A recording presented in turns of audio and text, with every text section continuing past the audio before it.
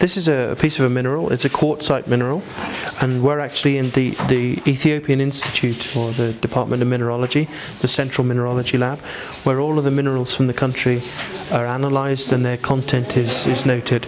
And this is a really nice sample, the quartzite, which is silicon dioxide, essentially based. But inside this rather large lump, we can see some very nice grains of pure gold. So Ethiopia is famous for production of gold, and this is a really nice sample. It's really fortunate to see it. So you can see circled in the red circle there, 1, 2 quite large chunks of gold. So the gold grains embedded in the stones are brought to this room. They are cut and then they're crushed in mills to make a very fine powder. The gold is then extracted or removed from the fine powder by its mass with water. Then the grains of gold are taken for analysis in the laboratory.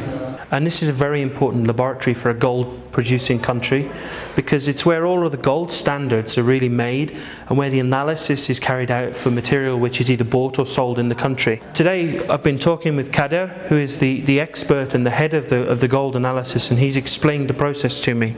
So what we see on the bench here are a whole range of different samples of material that people have brought to the laboratory for analysis. There are some from companies, there are some from the police. So these are materials that have been bought unknowingly as gold, when in fact they turned out to be something very, very far from gold. In fact, most of them were brass. So the analysis is very, very important, because it actually tells us the real value of the commodity that's being brought or sold. So for instance, one of these materials, which claims to be pure gold, would be digested in the laboratory. By digesting the metal or dissolving it in aqua regia, we make a very, very dilute or a weak solution of many, many metals.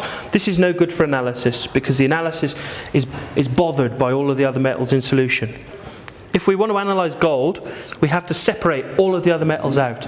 So we do that by making a coordination compound. This is chemistry.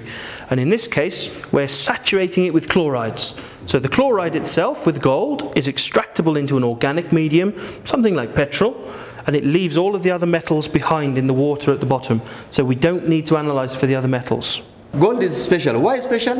It is very beautiful. This is one case, and it cannot change its characters, its phase, and its existence, as long even if you put in water for a very long time. And you can store your money, and it will never change. And all Ethiopians might be proud of it.